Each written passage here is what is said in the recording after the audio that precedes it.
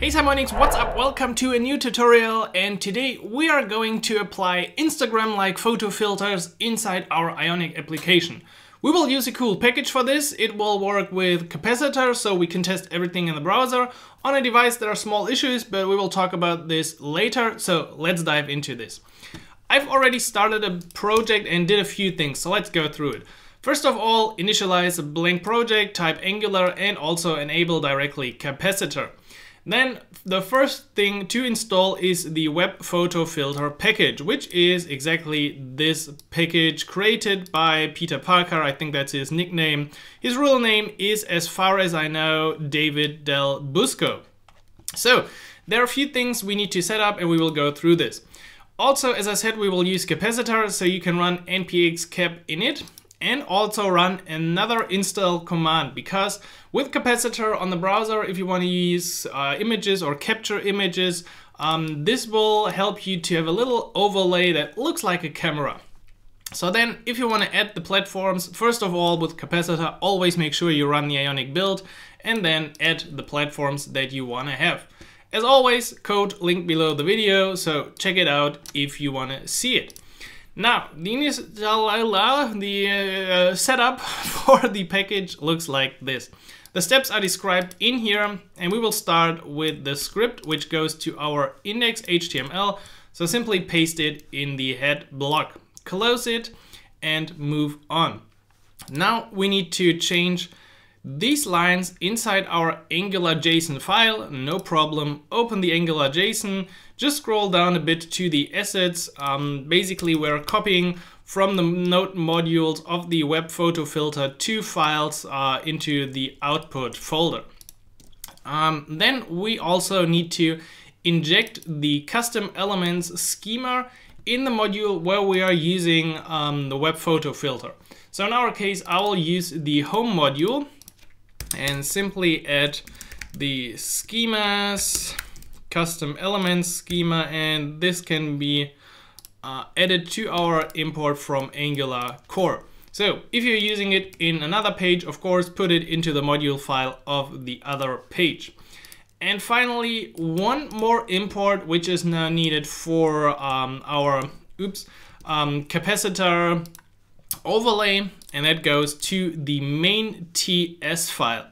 And it looks like this, complete copy from the documentation. So define custom elements from the package we just installed seconds ago, and then that's it to enable the custom overlay within our application. So now I can also run Ionic Surf.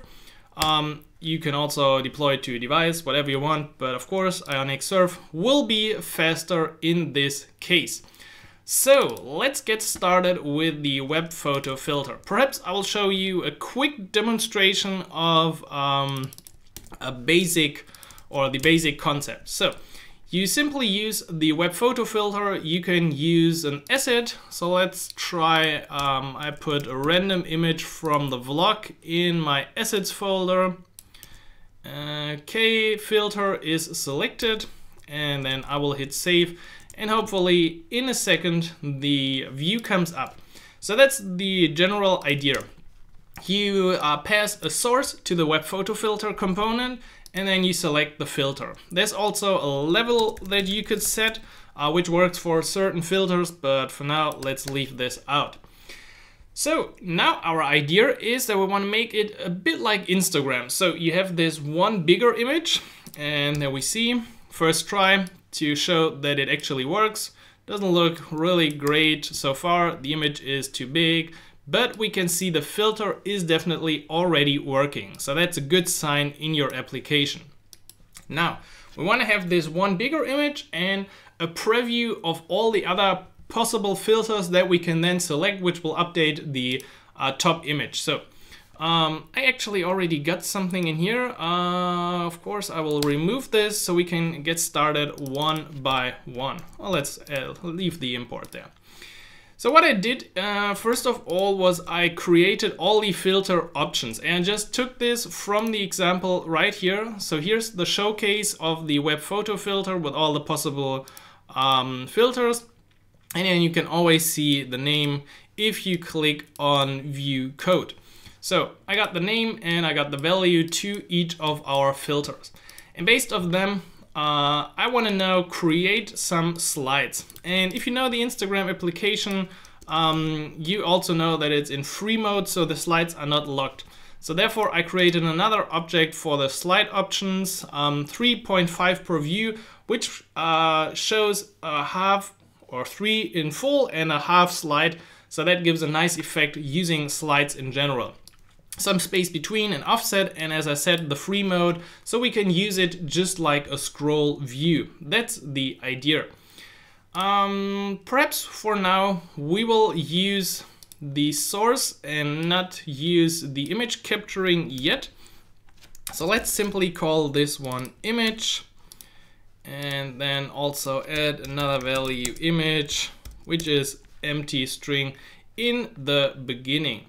I will also change this one to any because, well, let's do this later. Okay, let's continue with the slides. So I go ahead with Ion slides. The options are what we just defined. So our slide options, thanks for no code completion once again. And let's only show them if we got an image, because in the end, we will simply have a button at the top to select an image, and then everything will be used after we've selected an image. So within the slides, let's get some more space, Ion slide, ng4, and now we iterate over all the options of our filter options. Why is there no code completion today? Filter options, that's definitely, I don't know why. Normally there's code completion. And also, let's keep track of the index so we can easily select a filter in the end. So on click on this slide, so we will really attach a click event to the slide and therefore also make it tappable. On click, we want to filter by the index. So if we are calling the filter functions, we can then select the index from here and apply it to the main window, image, whatever. But so far, nothing's happening. Also, I think I accidentally removed our constructor. Let's add this one again. Is there actually, okay, here's my application. Great. For the image, we're setting this, and I think I actually removed the path. That was a very genius idea. So assets, social media for developers, once again in here. Now we got an image at least. All right, now we already got, I think, slides down here. Of course, they have no content, but they should be there because the image is already set. So we can continue with the actual slide.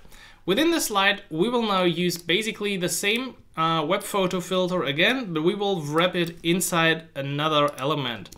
So we will wrap it in this ID div, because that was also in the example on the package.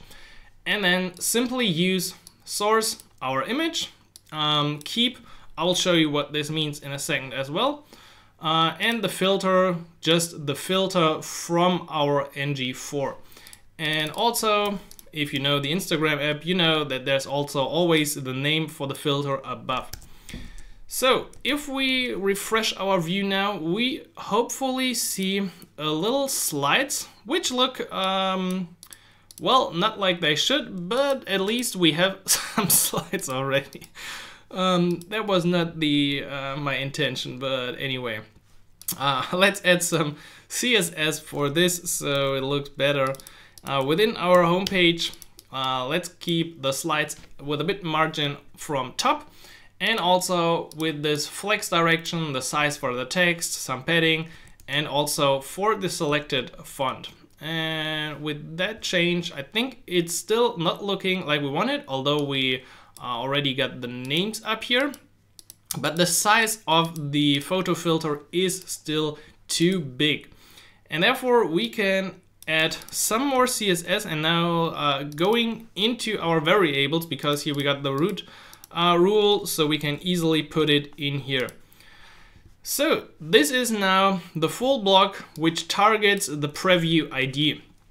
And in here we can now finally apply some CSS to the web photo filter component. The web photo filter component consists of a canvas and the image. I don't know if we can somehow see this. I think if I say keep true, it will show both the original image, and perhaps let's get some more space. Everything is overlaid, I guess. This usually now shows the original image as an image tag, and also the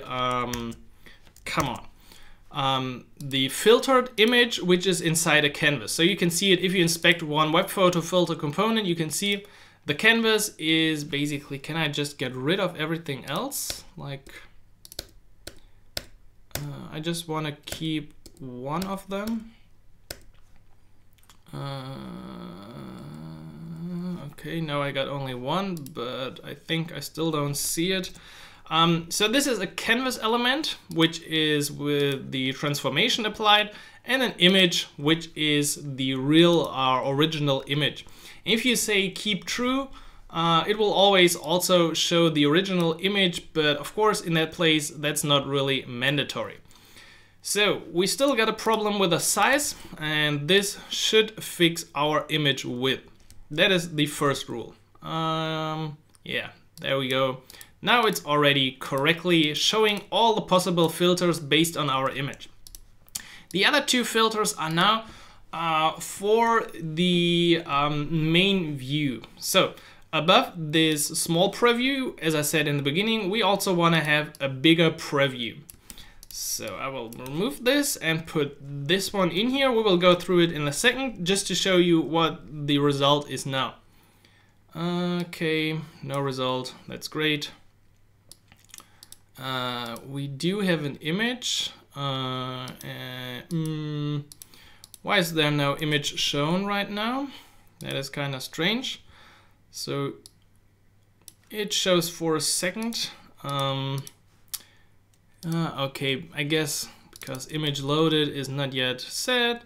Well, let's do this slowly. Let's just focus on this for a second. So with the class noOriginal, I tried to hide the original image because only for index 0 we want to show the original image, and for all the other indexes bigger than 0 we want to hide the original image. And that's the same we do right here. So if we select a filter, which we will do in our filter function, then we don't want to show the original image anymore, and if the selected filter is the empty string, we will apply the class only original, and that's exactly what we define in here. In one case, if we don't want to show the original, we hide the image, and if we only want to show the original, we hide the canvas element. So that's the whole logic of these few lines here, and also the conditional classes applied throughout our code. All right. Now I think we could get into our filter function, because from the view we're basically done so far, although I still don't know why this is not displayed. And in here we also see that I use the event when the filter is loaded, because I will show you why in a second. So let's lock this out, load it for now. And let's move on with the filter, because right now we're not really using any filter. We don't see the preview for whatever reason, but let's apply our filter first. So within the filter, we simply set selected filter, which is also empty in the beginning, and also, there we go, setting our selected filter to filter options at the index that we selected .value, and perhaps we also want to keep track of the selected index, simply because then we can mark the Ion text which is currently active in a different font. So now with the selected filter we finally see here's the original image, and once I click something else, a few things happening. We call our filter function right here. We set our selected filter now to sepia or blue monotone, and the web photo filter component immediately applies this filter. I can also go back to normal, and you also see there's a loaded event whenever I select a new filter from here. With this event, we now get access to the actual element. And I just wanted to show you that with this function, you can easily store a reference, for example, as result, HTML element, and then set right here our result to eDetail result. So you can also expect it. eDetail result is basically the element right here, the web photo filter. And if I click on normal, I think it's still the same eDetail result, but now it's an image. But still, with this, we got access and can finally, in the end, convert it to a base64 string, upload it to our server, to Firebase, whatever you want to do with this image. So the general logic works. Now we only need to add capacitor to the mix. So I think we've already added the select image function here with a button. And now let's bring this in. Simple function to use the camera plugins from capacitor. Everything is still the same, and then setting our image to the image data URL, and therefore we can now really get rid of the testing string, so you don't need any more image now. So I click on select image, the image will be set, and hopefully everything works magically. I also hope this works with my other webcam attached, so let's see. This is actually a capacitor bug, and this is me right in front of the green screen. So there we got the image, and then we see here we got our image, and I can immediately apply all the great filters right here. So to show you the final example of how we can use the result, I also added a little button to our toolbar. So let's move up. Buttons, if we got an image, we want to add a function to save an image, and I actually used some code from Stack Overflow to convert or to download this image file. So let's move to the bottom here, and first of all, the save image is here to get a base64 string. If we don't have a selected filter, we can actually use our image directly because that's the result from capacitor anyway. If we have a selected filter, we need to use the image from the web photo filter, which is a canvas element.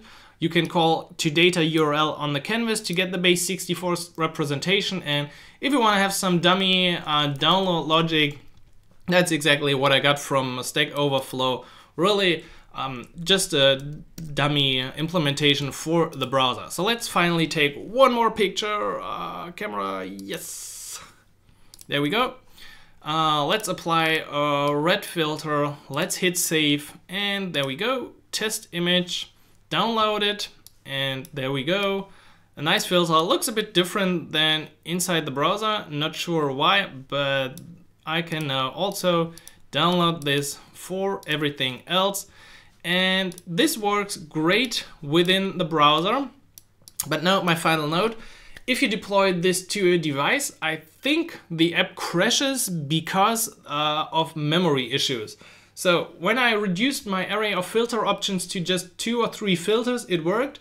Everything above did not work. So I think the issue is that we're loading this base64 string into all of these canvas elements. I think that is my assumption that might be the problem. Perhaps you can also give this a try. If it's not working for you in a device, my recommendation is that you use with capacitor not the data URL, but a real file URL. Perhaps also copy the file that you take from the camera directly into the folder of your application, and then use this file link for the web photo filter. Perhaps that might work better on a device. Or otherwise, you might have to settle for a different option and don't show a preview of all the 20 photo filters as little images. So really not 100% sure if David is watching this video. Perhaps you could also leave a note about this, because I know you implemented it in your own application. Maybe I made a mistake, then just let me know. Otherwise, this is really a great photo filter, a great addition if you want to allow your users to edit your images. Afterwards, you could also add Cropper.js. I think we also had a quick win on this in the past. Just check it out on my channel. And of course, I hope that this helps you to build better Ionic apps in the future. If you enjoyed this video, please hit the like button and stay subscribed so you get notified about all the new tutorials, quick wins, and other app development and web development videos on this channel. If you want to learn more about Ionic with in-depth courses, a community of like-minded developers so you can learn and build your apps faster, you should definitely check out the Ionic Academy, which is my code school to help you with everything Ionic, with a huge library of courses, material, and a supportive Slack channel so we can get your app out. I hope you enjoyed this video. I will see you inside the next video. Have a great day and happy coding. Simon.